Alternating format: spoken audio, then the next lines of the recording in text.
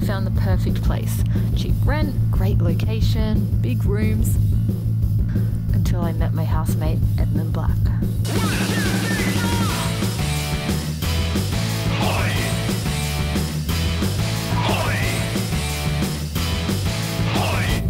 EDMOND Black.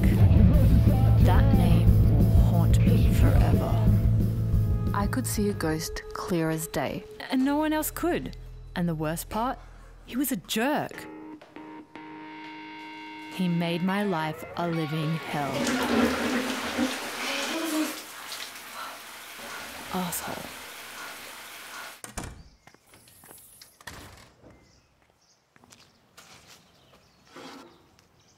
I gotta let the post office know that this guy's dead. Who's sending him mail anyway? Hello? That's my neighbour Irma. Hi, She's Irma. always at the fence. Can you please keep it down, dear?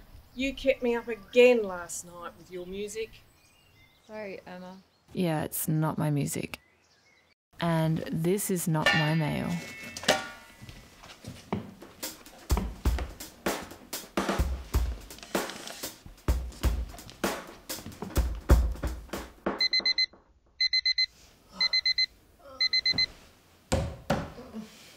Then one day I couldn't handle it any longer.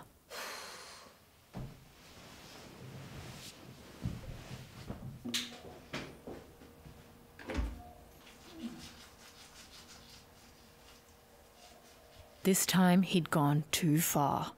It was time to get rid of that dick once and for all. I needed help from a professional.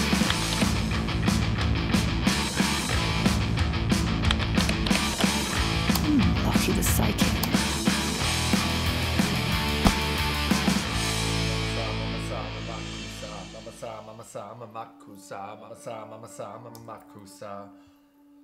Souls are trapped in purgatory when they have regrets or unfinished business. Wow, that sounds so insightful.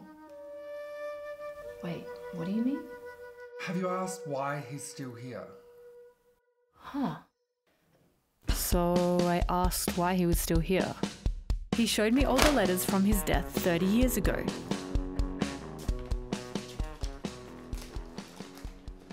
They were all from Irma. Turns out EDMOND and my neighbour were madly in love. He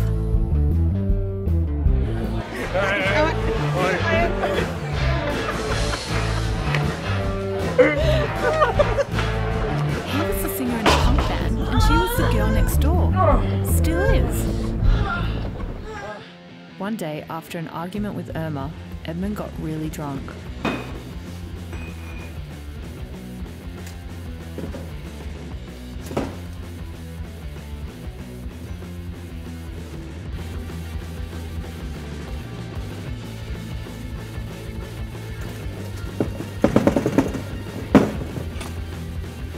It was a freak accident,